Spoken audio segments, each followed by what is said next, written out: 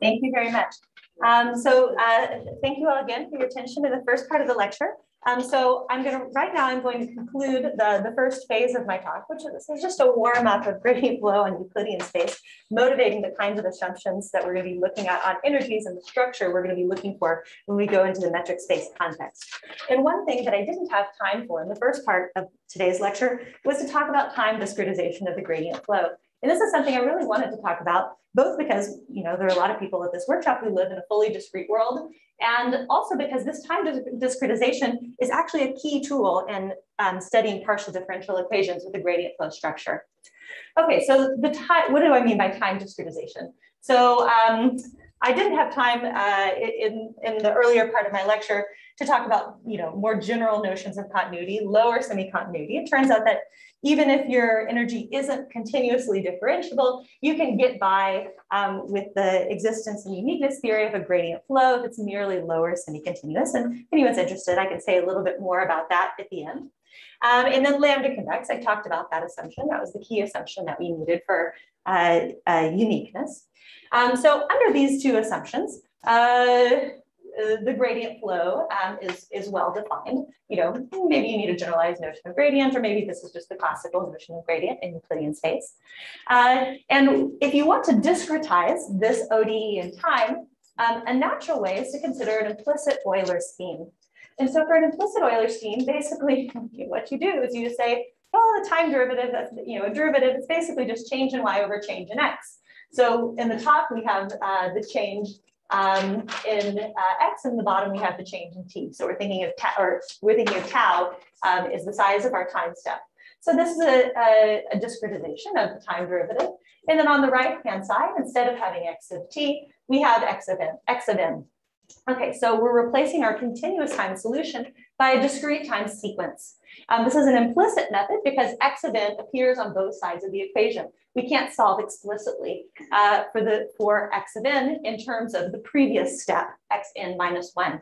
And of course, we initialize the sequence with the same initial data that we chose for the continuous equation. Okay, so given that this is an implicit sequence or an implicit scheme, given the n minus 1th element of the scheme, how do you find the nth element of the scheme so that this equation is satisfied? This is something people in optimization know very well. It turns out that under the assumptions that we have on the energy, a natural thing to do is just to look for the minimizer of this new function. So what I'm going to do is I'm going to take this is a function of x, and I'm going to take the square distance. I guess I'm still here in Euclidean space. My notes jumped ahead to the metric space case. So, you can basically see it's the same thing in the metric space case. So here we're still in the Euclidean case. So I'm just going to write absolute value of the norm squared. and then plus my energy. Okay, so why does this, now we've converted this equation into an optimization problem. Why does this optimization problem make sense? Well, we're still in Euclidean space. We know that the square distance, you can bound its Hessian from below by a constant 2. In other words, it's 2 convex for the positive, and then we multiply it by 1 over 2 tau. So this whole thing here is just going to be 1 over tau convex.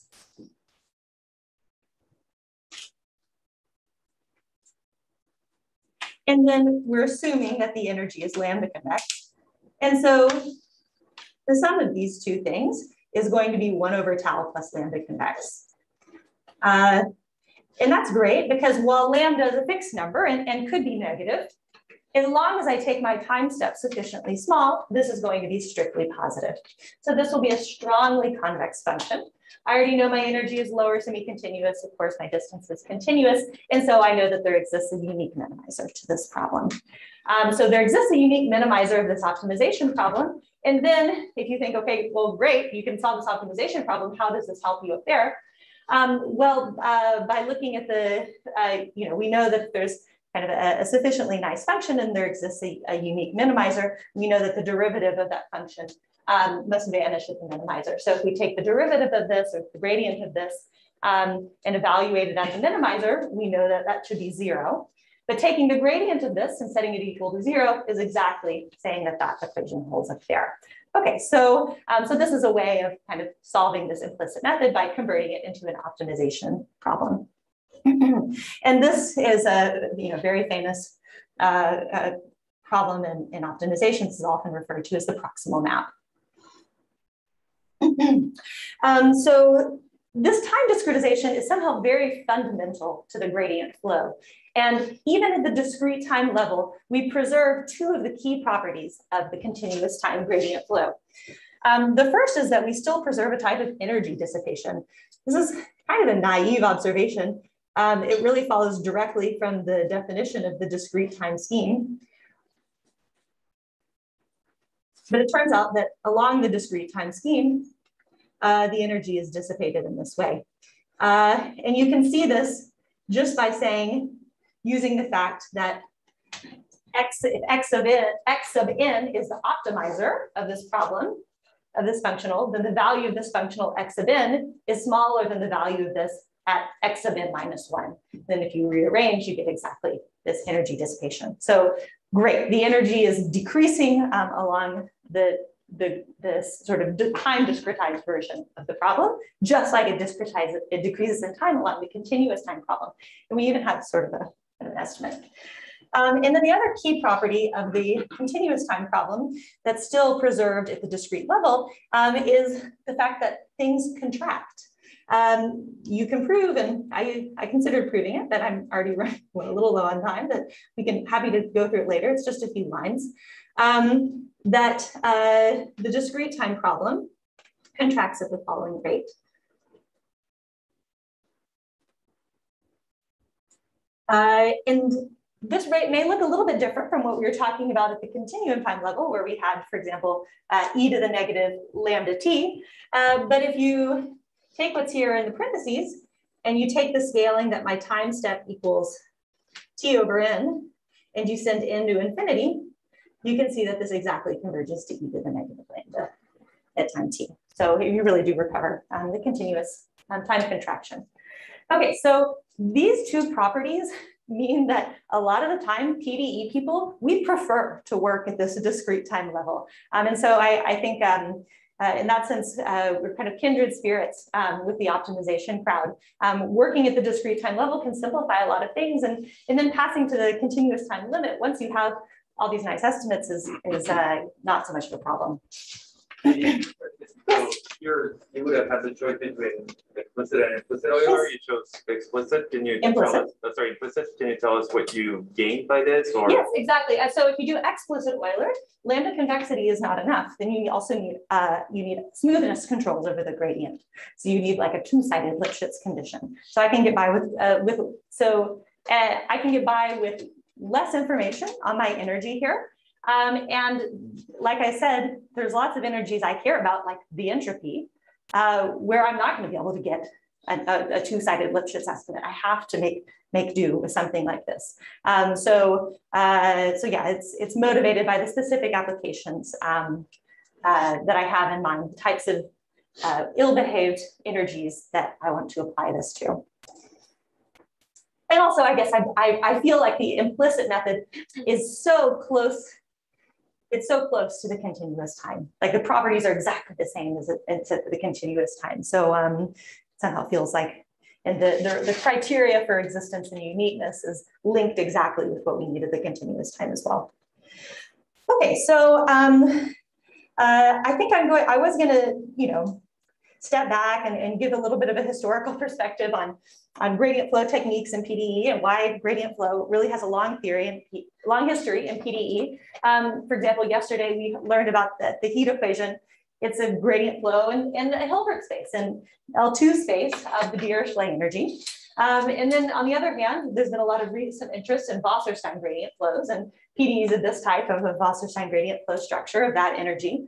I think I'm not going to go into too much detail here, except for to say that Hilbert spaces are really nice. If you want to do a gradient flow in a Hilbert space, things work really well. If you want to do L2, if you want to do H-1, pick the Hilbert space, and things will be beautiful because you have this, nice inner product structure. There's a natural way to define the gradient.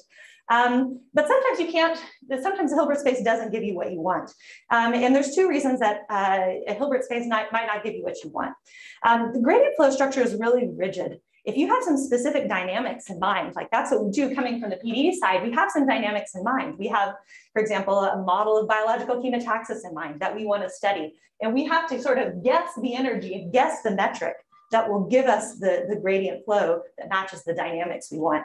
So sometimes the dynamics you have, you just can't get them. You can't guess an energy that will give you a gradient flow structure.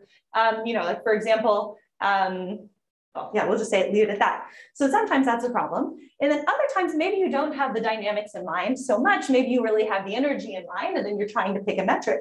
And then it's beneficial to try to pick a metric that will give you good convexity properties. So given a fixed energy, it could have much better convexity properties with respect to one metric or another. You know, like a very simple example is if I just picked my energy to be a fixed external potential. If I look at the convexity, and where V is a strongly convex function, maybe lambda convex or lambda positive.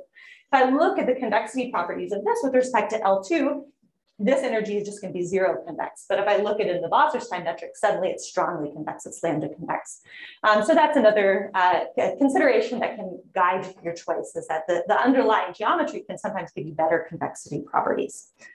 Okay, and I can talk about the connections between gradient flow and PDE a little more at the end. Basically, it's this really rigid framework that allows us to vary a lot of other things with the PDE and can sometimes shed light on the analysis. Okay, so one of the main goals of my talk was to tell you about how this gradient flow theory in Euclidean space can be naturally generalized on metric spaces. So let's consider a complete metric space, X of D, and we want to figure out what is the analog of this gradient flow equation that we saw in finite dimensions. So as I've already argued, this ordinary differential equation turns out to be equivalent to this inequality here. So can we somehow use this inequality to define a gradient flow on an arbitrary metric space? Okay, so in order to do that, I'm going to need to somehow say, what is this on a metric space and what is this on a metric space? So first, I'm going to talk about the time derivative, and this is called the metric derivative.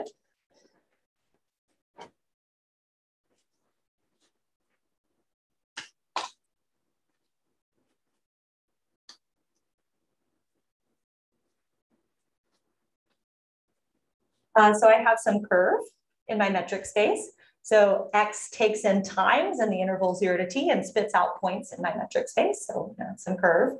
And I have, I can define its metric derivative by just evaluating this limit. So this is just saying that the distance between the curve at time s and the curve at time t divided by s minus t. Take the limit as s goes to t. Now it's totally possible this, in general, this limit won't exist. Like you can have like weird curves that jump around in your metric space. But if this does exist, it tells us a little bit about the smoothness and time of our curve.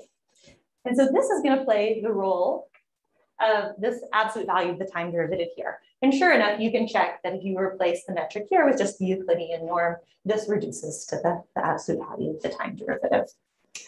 The second quantity I need to tell you about is how we're going to generalize this, the absolute value of the gradient of E. So for this, I'm going to assume that I have an energy defined on my metric space.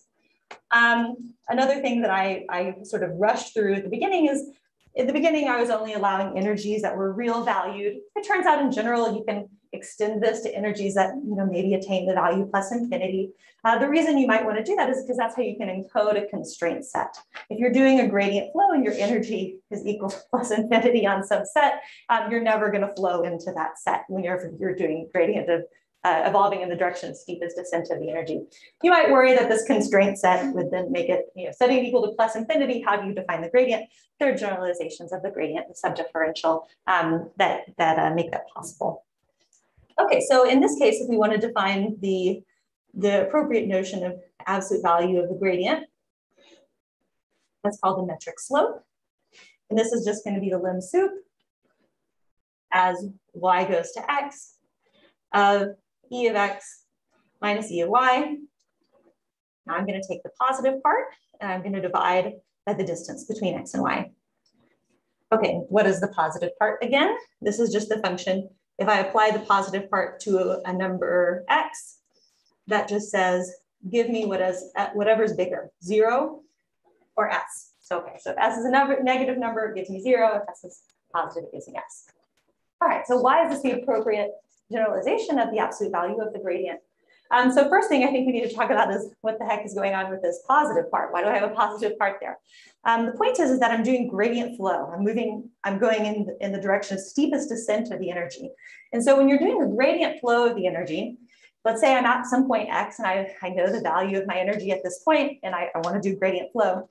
I don't care about what the energy is doing at places where it has higher values. I'm never going to move in that direction. If it's higher values everywhere, then I'm just going to stay where I am. That means I'm already kind of at a local minimum. So really, if I'm at a point x, I only am looking for where the energy could be smaller nearby. And if there is a place, then I kind of want to move in the direction that makes me smaller more quickly. Okay, so that's why I have this positive part here, because if I'm at a location x, I'm looking around and I'm trying to look for where E of y is smaller than E of x, or in other words, where E of x minus E of y is positive. And then I divide by the distance between x and y. And so again, if you take this and you replace the metric with just the standard Euclidean norm, you'll see that this reduces to the absolute value of the negative part of the gradient, where the gradient jumps down. That's a better way to say it. Okay. Okay, so, and luckily this always exists. We don't have to worry about questions of existence there because we have limb soup. Okay, so now we have an analog of this. We have an analog of this, so we can define an analog of this full equation. The only thing that could be a little funny is the time derivative on the left-hand side. Does this time derivative always exist? So what I'm going to do to sidestep around that is I'm actually going to integrate this equation in time. So when I integrate this from t to s, that's just going to turn into a difference, and then I'll have some time integrals over here. Okay, so when I do that, I arrive at the definition of something that's called a curve of maximal slope. So I'll say x, this is a blank, I'll fill in a moment, is the curve of maximal slope of an energy with initial data x naught. If at time 0, my curve starts at x naught, and the following inequality holds. The value of the energy at time x of t minus the value of the energy at time s has to be less than or equal to, so you can see this is the time integral of that, and so I now want to say less than or equal to the metric analog of the time integral of that.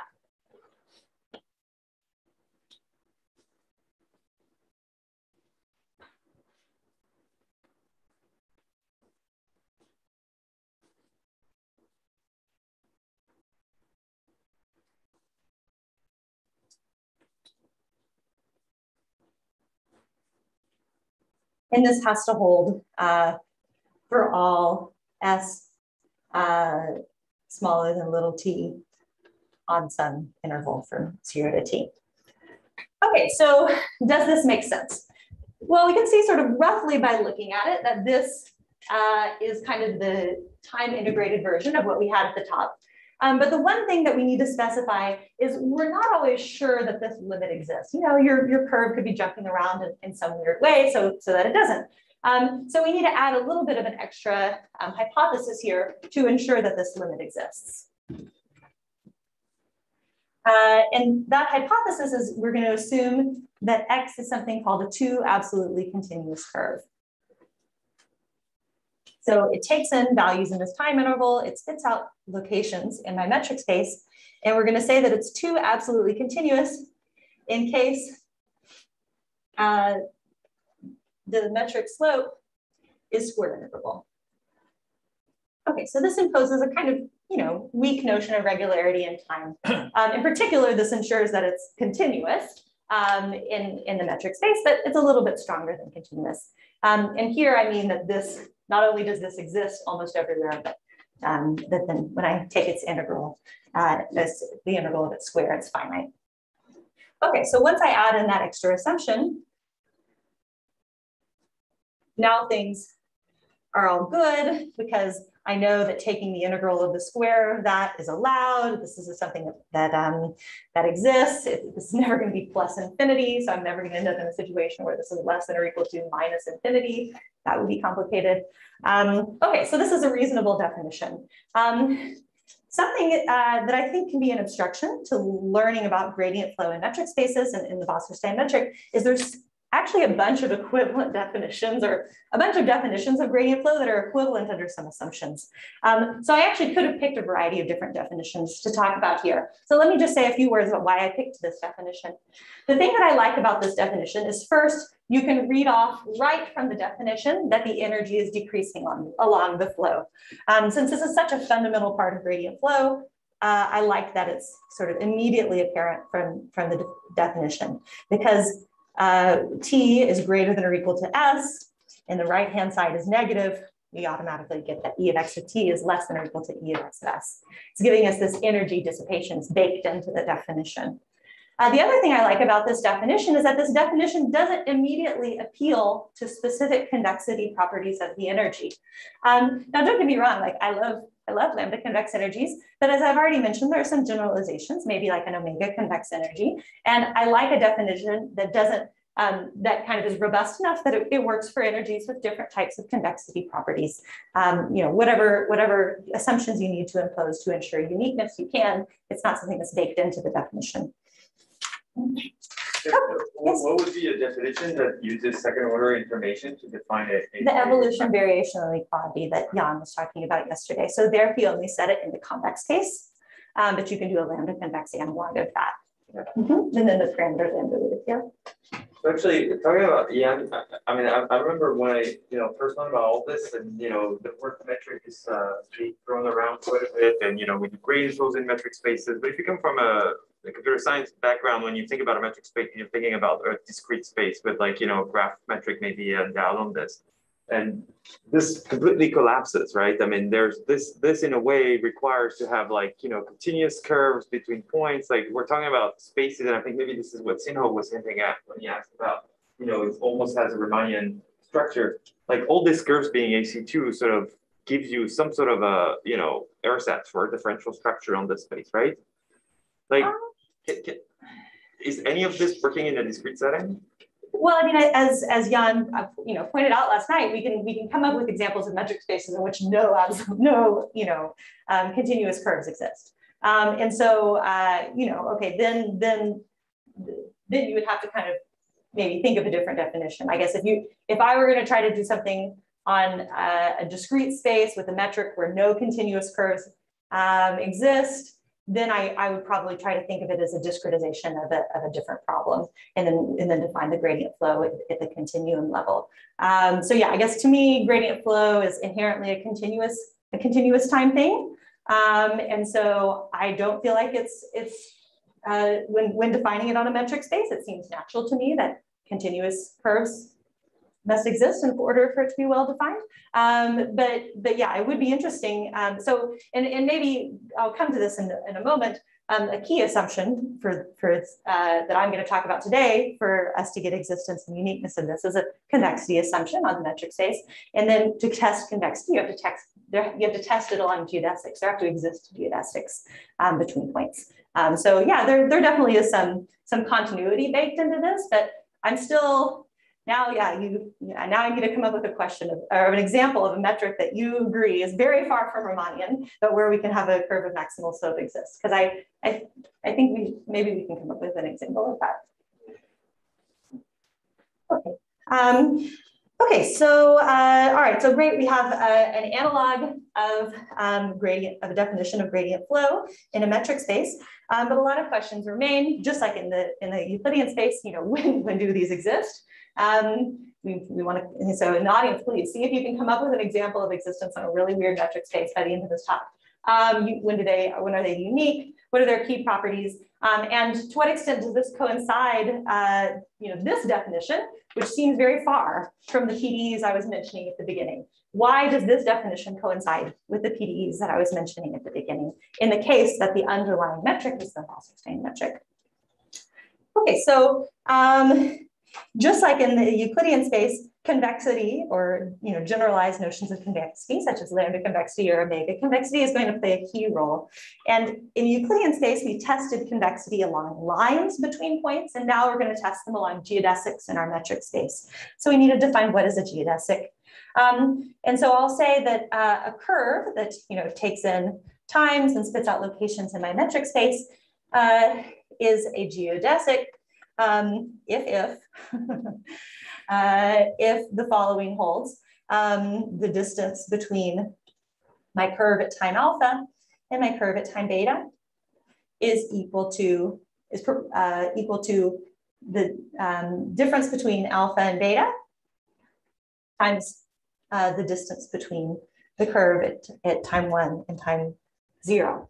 Okay, so basically one way to interpret this is that the curve is moving sort of at constant speed with respect to the metric structure. And for that reason, this is often even called a constant speed geodesic to kind of emphasize that property of it. Okay, so the Philippe's point, sometimes these things don't exist. But this is the definition. And then how I'm going to define convexity in a metric space context is I'm going to say that some energy I have is lambda convex. If for any points in my metric space, there exists a geodesic. Okay, so now I'm assuming that geodesics exist between points from x0 to x1, so that the following inequality holds. It's exactly the generalization of what you would expect from the Euclidean space. So the value of the energy along the curve at time alpha is less than or equal to 1 minus alpha, the value of the energy along the curve at time 0, plus alpha times the energy along the curve at time 1. If I didn't write anything else, this would just be convexity. But because I say lambda convexity, I allow it to have kind of a quadratic term depending on lambda. And I won't go into details, but you can write this for omega convexity as well.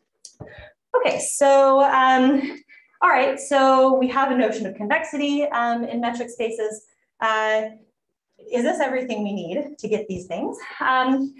Well, it turns out that when you actually want to prove that a curve of maximal slope exists, you actually go back to that same time discretization we were talking about in Euclidean space. That's how you construct the curve of maximal slope, is by solving the sequence of minimization problems. So this time discretization works great, even at a metric space. We define it exactly the same way. Given the n-1 step of this discrete time scheme, we can define the nth step to be the minimum of the analogous quantity, except for now, instead of the Euclidean norm, I have just the metric square plus the energy. In a metric space context, this is often referred to as a minimizing movement scheme, dating back to the work of Georgi, or Jordan Kinderlehrer and Otto popularized this scheme in the case of a Wasserstein metric for the Fokker-Planck equation. In fact, it has become so popular, I think it is somehow the most cited SciEM article of all time or something like this, that for this reason, people have now stopped calling this minimizing movements and often even call this JKO, even when the distance isn't the Wasserstein metric. But yeah, maybe minimizing movements is a slightly better name for general distances. Okay, so we knew that this made lots of sense at the Euclidean level. Do we always have a minimizer of this problem in the metric space case? Is this problem well defined? So one easy sufficient condition under which it's definitely well defined is that if the square distance is convex.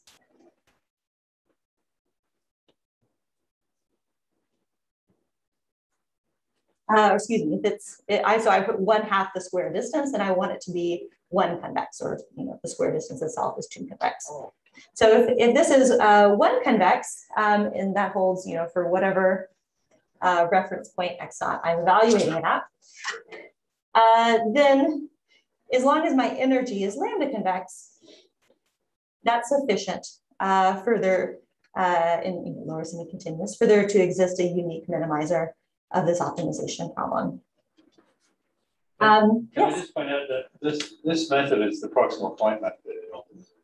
That's exactly what it is. Yes, yes, and yes. So where are people inventing new names for it?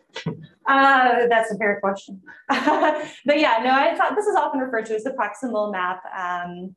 You know, even in the 60s, I think Moreau was using this sort of in the dimensional space. Yeah, so so yeah, that's a fair question. Why not just call it the proximal point method?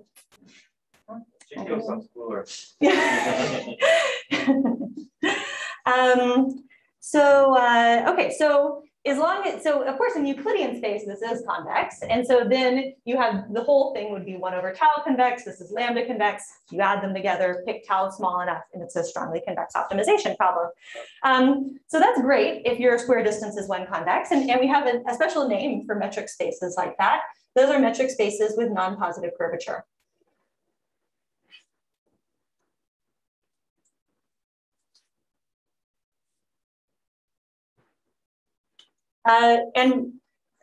We know that this is an important property in optimization, and the optimization lectures we heard on the first day, they often restrict to consider Riemannian manifolds which have non-positive curvature, because in that case, this proximal point method behaves really well. Unfortunately, the Wasserstein metric is not this type of metric space. In fact, it has positive curvature. So things start to break down for us right away. So we need to figure out what to do with this proximal point method or minimizing movement scheme when the square distance is not convex. Sorry? Yes. You need the convexity of the metric or of the square of the metric only for uniqueness, right? Yes. So in general case, lower semi-continuity would actually be enough to define this movement scheme. Yes, indeed. And I think the reason why I am talking about it, so I have to introduce, I've already introduced lambda convexity to get uniqueness of the continuum time gradient flow. Indeed, I don't need lambda convexity here. There will exist some minimum. But the metric space theory is best developed in the case of lambda convexity along generalized geodesics. And I think the best way to motivate the need for generalized geodesics is at the level of this optimization problem. But you're right, that this is a little bit more of a pedagogical approach as opposed to necessary conditions. Okay, so what about if the square distance is non-convex, as it is in the Wasserstein case? So then we need a slightly stronger convexity assumption. So this is maybe most precisely defined only in the Wasserstein metric, but I'm going to sort of steal the definition there and pose it on an arbitrary metric space. So I will say that an energy, on my metric space, is lambda convex along generalized geodesics. So this is going to be a stronger convexity assumption than what I mentioned before, which was just lambda convex along geodesics. This is going to require that convexity inequality to hold along more curves, not just geodesics. And this is going to be true if for any points in my metric space, we'll say we have an x naught, an x1, and an x tilde. There exists a curve between them. So a curve xt connecting x naught to x1.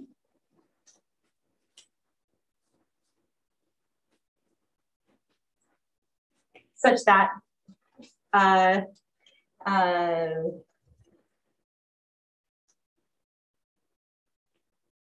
this function here, which I'll define as phi sub xn minus 1 of x, function of x.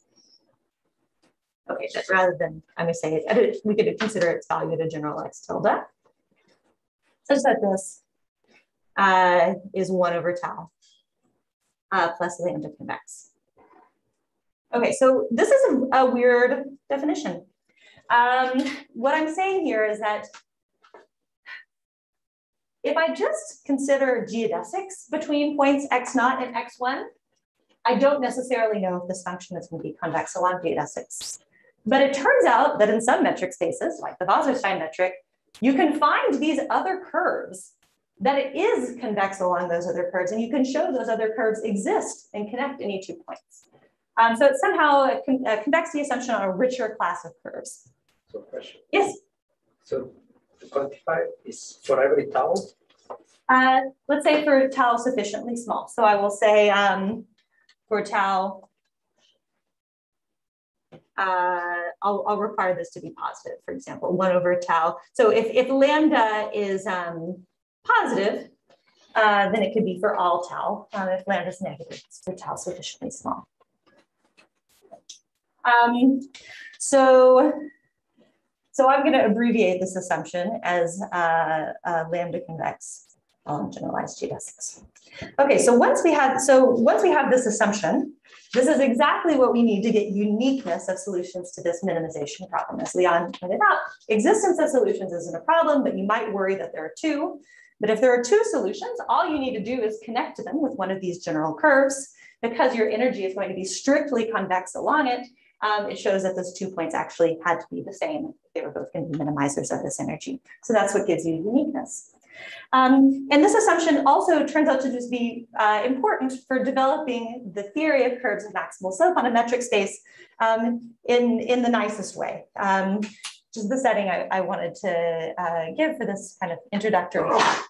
And so in particular, in Ambrosio Julien Savare's 2005 book, they show that if our energy is lower semi-continuous, okay, proper, we can't equal plus infinity everywhere, and lambda convex along these generalized geodesics, then for any initial condition in D of E, so this is just a little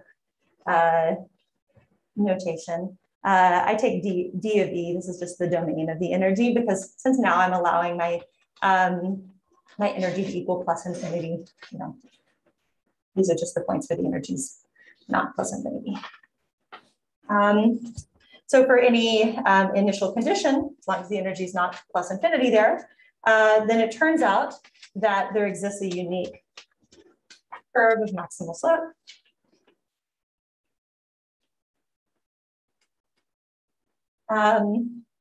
Furthermore, the energy dissipation equality holds. In particular, what that means is that if you come back up to this definition of curve of maximal slope, actually equality holds there.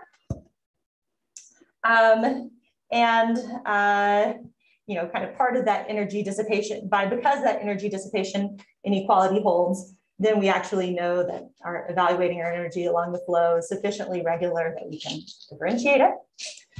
We get a contraction, just like we had in the Euclidean case.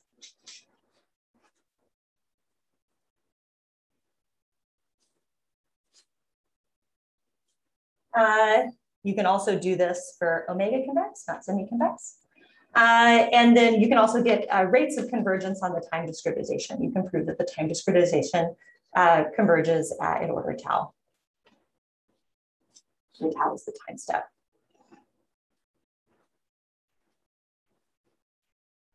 Okay. All right. So so now we've seen how to take these key ideas from Euclidean space gradient flow and to adapt them into a metric space constant context and get a lot of the same nice results that we had in the Euclidean space. So what remains to be seen is how this metric space perspective connects it all to those PDEs that I mentioned at the beginning of the talk. This definition of a curve of maximal slope somehow seems kind of far away from those equations. So now I'm going to zoom in on the Wasserstein gradient flow context and tell you what are the special things about the Wasserstein metric that allow us to take something that's just a curve of maximal slope, just satisfies this sort of inequality, and characterize it as a PDE. Sorry, I have a question. Yes.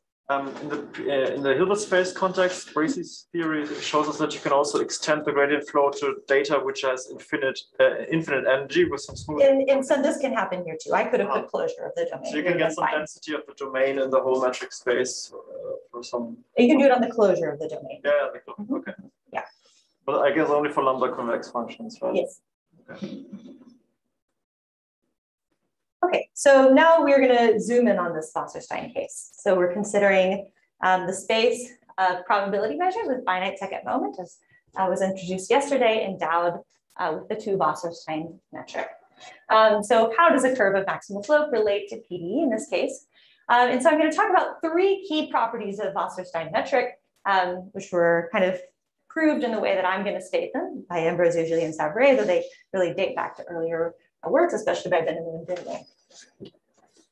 So the first and very special thing about the Wasserstein case is that it turns out that if you have a curve in that metric space, which is 2 absolutely continuous,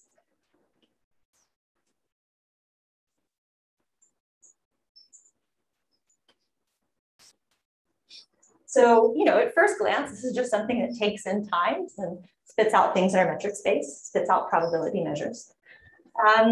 But in fact, because of this regularity in time, you can show that there exists a velocity field.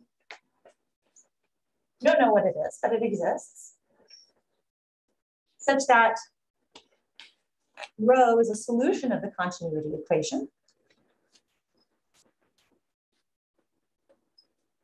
And furthermore, that the L2 norm of that velocity field with respect to rho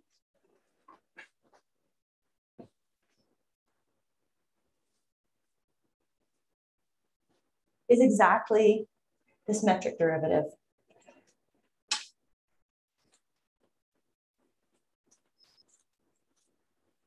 Okay, so this is where PDEs come into play. It's that somehow, just by being sufficiently regular in this Wasserstein metric, you get for free a characterization in terms of a PDE. And here, I mean, a weak solution in the duality of bounded continuous functions.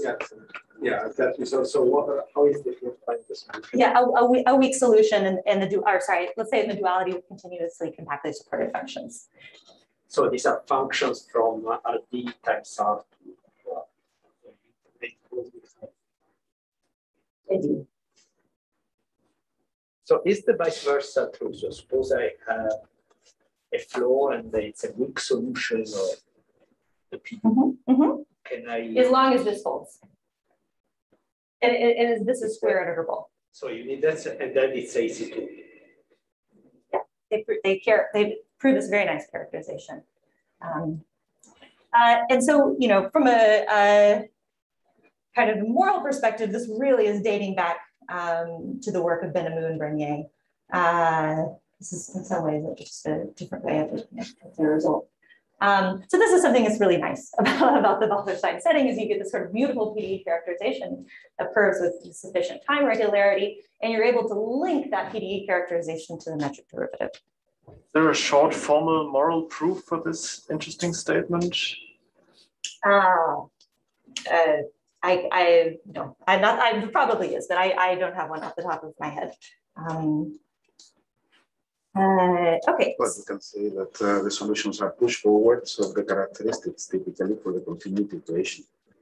That's what at the end. So, but why would having this regularity in the Wasserstein sense? So if it's a curve, then you say define the so let's say it's all densities, so you can define an optimal transport map that pushes the initial condition to something at time t.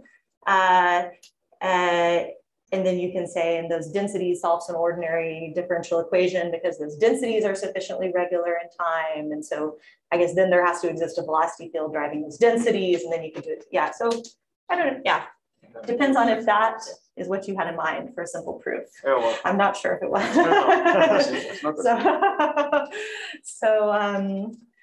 Okay, so all right, so this is the first special property of the Wasserstein case.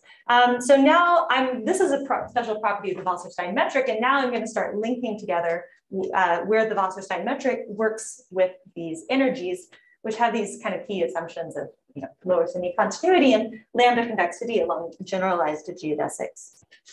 So the next key property is that for any element of the subdifferential, and this is something that I have shamefully not defined at all. I intended to define it in the RD case, but I didn't have time. But let us just say it's kind of a generalized notion of gradient that makes sense for lower semi-continuous functions. It really comes straight from that above the tangent line inequality that I mentioned for lambda convex functions. So you can think of this as sort of a type of gradient. We have a chain rule. So this is something that is going to look familiar. So you can differentiate the energy along a 2 absolutely continuous curve. And what you get is sort of the thing that plays the role of your gradient. And whereas normally here, I would kind of write the direction of that the curve is evolving in, like rho dot of t. Now I'm going to write the velocity field that's driving that evolution.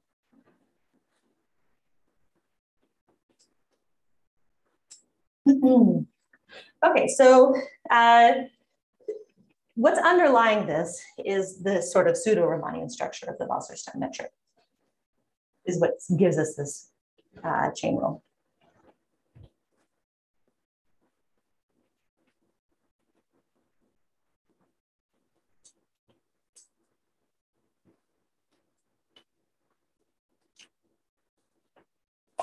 Okay, so this is something that's very special about the Wasserstein metric. And then the last thing that I will say works for energies whenever their sort of first variation is well defined. That means if you consider perturbations of the energy kind of along lines, so, you know, considering the value of the energy at rho plus, say, T mu minus E of rho divided by T, if I can write this, the limit as T goes to 0 of this as the integral of this quantity against mu. Okay, so if sometimes your energy is sufficiently nice that this is no problem. In fact, for all of the energies I mentioned, this is no problem. But you can account some weird energies where there are problems. Sorry, for the subdifferential, does that mean you compose E with rho and then compute the subdifferential of a real function, or is it the subdifferential of E? This is the subdifferential of E evaluated at that point. But yes. Don't you need a balance phase structure for defining a subdifferential? No, but I didn't tell you how to do it.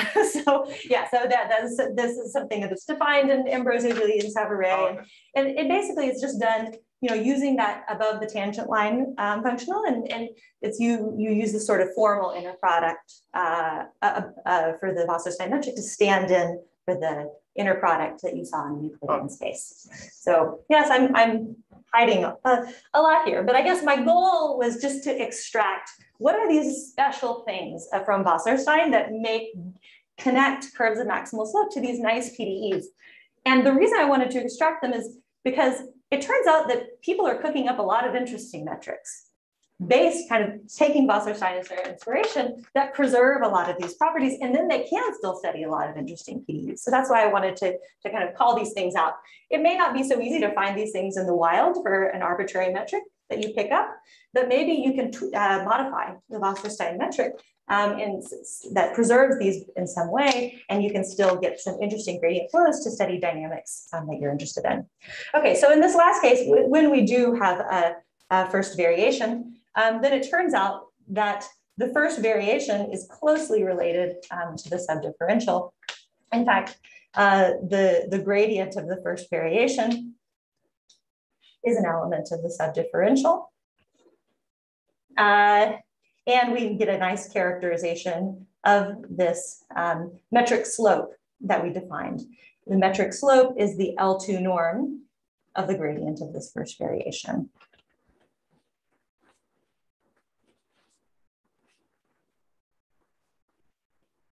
Okay, so you know, it's pretty special property of W2 that we get this sort of nice expression for both the subdifferential and for the metric slope. In terms of, you know, I'm not sure how familiar this is, but to kind of a PDE person doing gradient flow in Hilbert spaces, this is a very familiar quantity. Okay, so these three key properties of Wasserstein metric allow us to connect the curve of maximal slope to the PDE. They give us the following theorem. If we have a curve of maximal slope, rho xt, so this is just, you know, a curve in the space of probability measures that satisfies that inequality, then it turns out that it satisfies this continuity equation.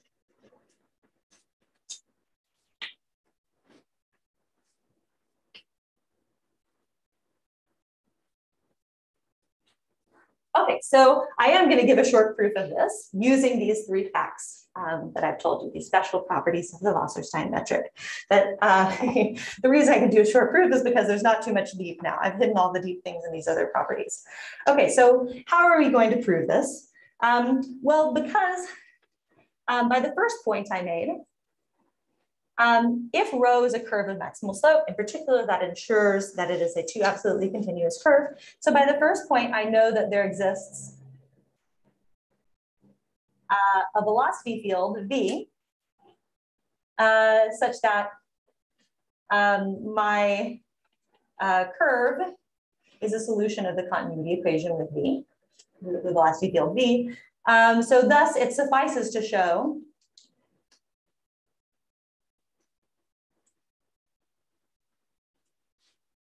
that this V is equal to negative that.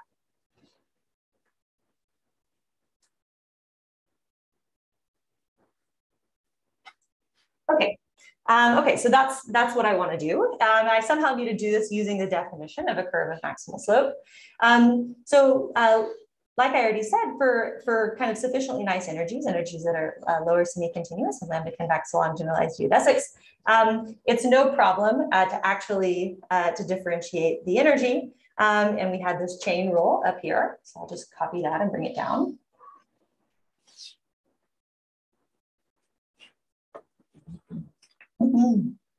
Okay, and then now I'm just going to use that same inequality I've been using all day, which is the a times b is greater than or equal to negative a squared over 2 minus b squared over 2 with equality only if a equals negative b.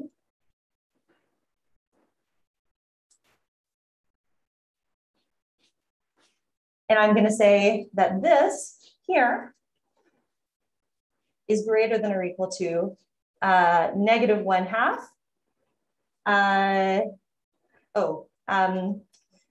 One other observation is I need to use part 3, that this is an element of the subdifferential. So the C I choose here can be this one.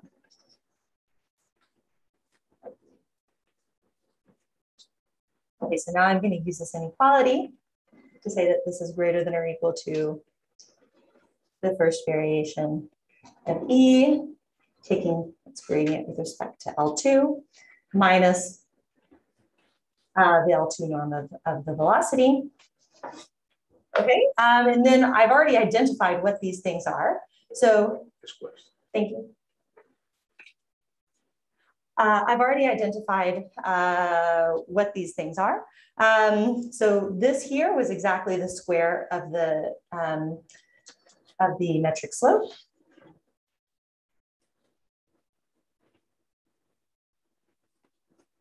And this here, we already said the L2 norm of the velocity. This is exactly the metric derivative.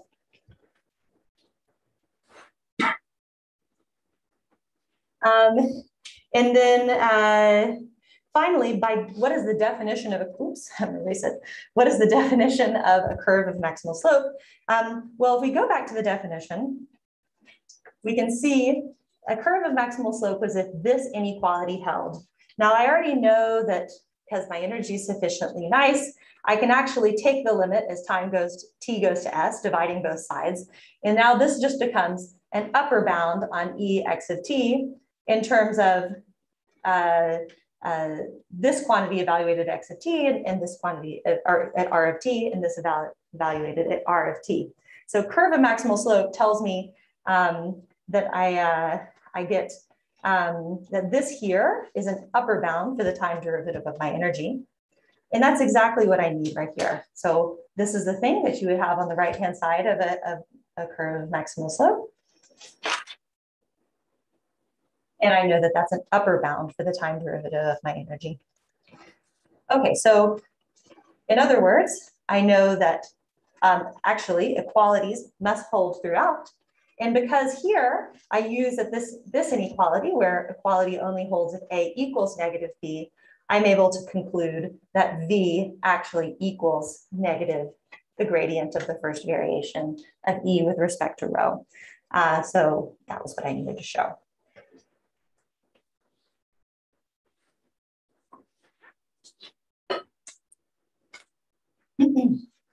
Okay, okay, this is true rho almost everywhere, but that's fine for our translation. Okay, so I think I will stop there. If I also have a few remarks on kind of convexity things in the Wasserstein sense, so I'd be very happy if anyone wants to discuss those details later. Clearly, a key assumption in everything I'm doing is that you need some sort of convexity properties on the energy. Sometimes it needs to be this lambda convexity along generalized geodesics. Sometimes just regular lambda convexity is enough. Sometimes even sort of generalized convexity, like omega convexity, is enough. So happy to talk about that more offline if you're interested.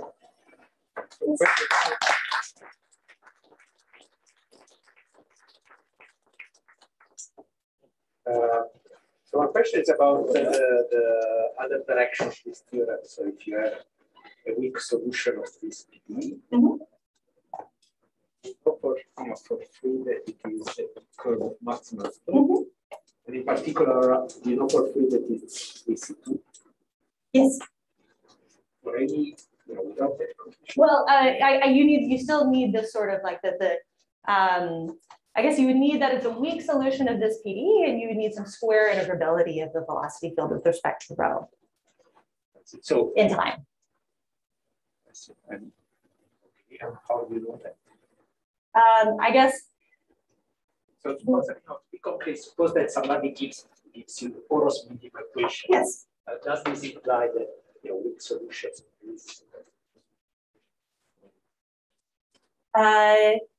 So I guess, of course, you would need to so somebody gives me a solution of the porous medium equation. Okay, I would first need to, I would say, what kind of solution do you have in mind? So I would need to prove that their notion of solution implied that it was a weak solution of the porous medium equation. Their notion of solution would also come with some regularity in time.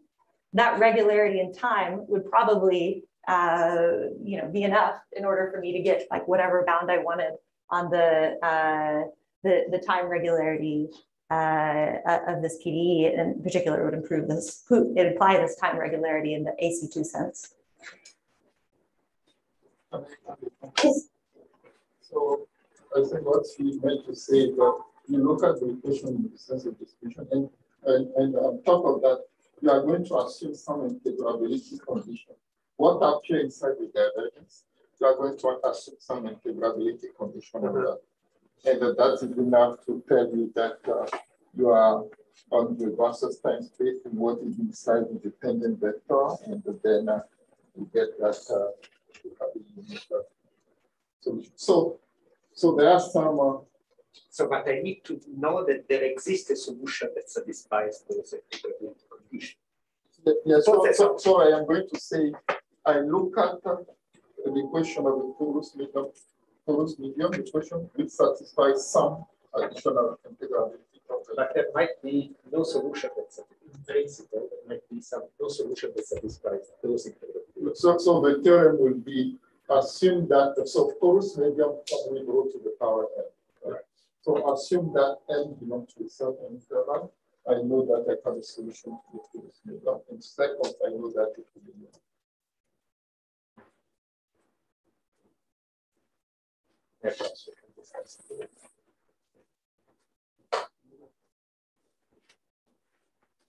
Just wanted to ask, is there a way to have gradient flow or like a curve of maximal slope, like well-defined when your metric space is positive curve and the functional of interest is not lambda CGG? Yes. I've just picked this assumption because this is where the theory is most beautiful and well developed. So I thought it was most appropriate for an introductory lecture.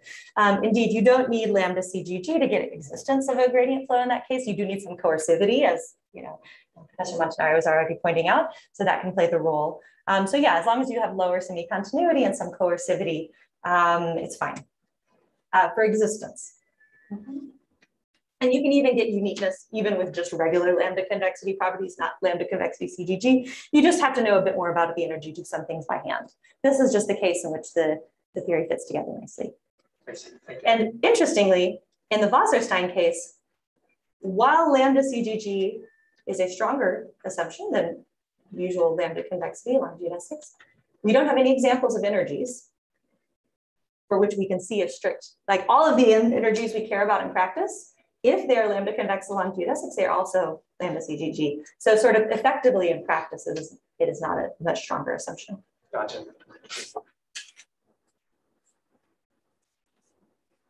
So this may be a naive question, but so when you went from Euclidean space to general metric spaces, you took a particular characterization, and then at least the way you presented it, you just took the right things which you thought could be generalizable, and then went ahead with it. Can you talk a little bit about like why some other approach, or whether people have tried like more? I mean, why this is natural, and how people decide that it's natural, or people decide some other approaches and fail? I'd say my best, the why it seems natural to me, or though we have a lot of experts in the audience who probably know much more about the history than I do, is I would say it's really natural compared to the time discretization. I think people really started working at the discrete time level and then wanting to pass to the limit as tau goes to 0. And you can write an exact analog of this curve of maximal slope definition, which I guess I have up at the top there. You can write an exact analog of that in discrete time along the discrete time sequence. And so it follows, it's pretty direct. I mean, it's not too bad to go just using this fairly simple definition here to kind of cook up a discrete time version of this. And so I guess I would say maybe that's one of the reasons this was the way in which they chose to extend the theory.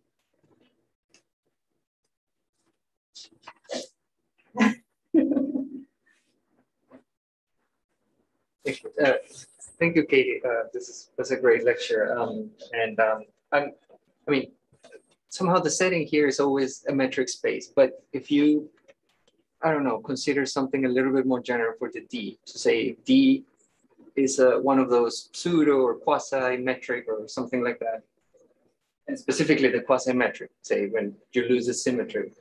I mean, is there anything like this, like at this level of generality, where people can talk about curves of maximal slope and, you know, connections with the Finslerian geometry, et cetera, or? I'm not aware of that, but I think there may be some other people who have looked at the, okay. So unfortunately, we had to deal with this in our upwind scheme. Whereas if you look at the upwind scheme, then the symmetry is lost. It's quasi-metric. So the distance is no longer symmetric, right? And I just have one remark there to make, which was noted by Sturm and collaborator, right? Is that in a quasi-metric space, convexity is not the right notion for stability.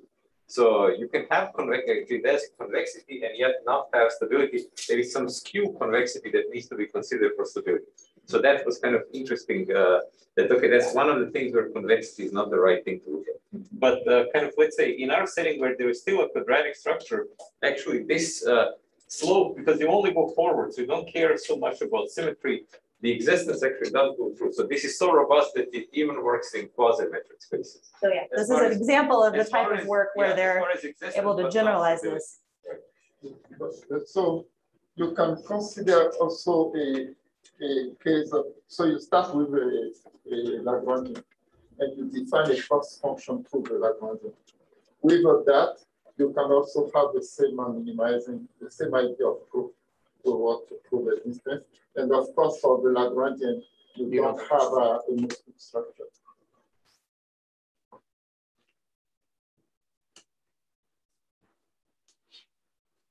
Okay. Thank you.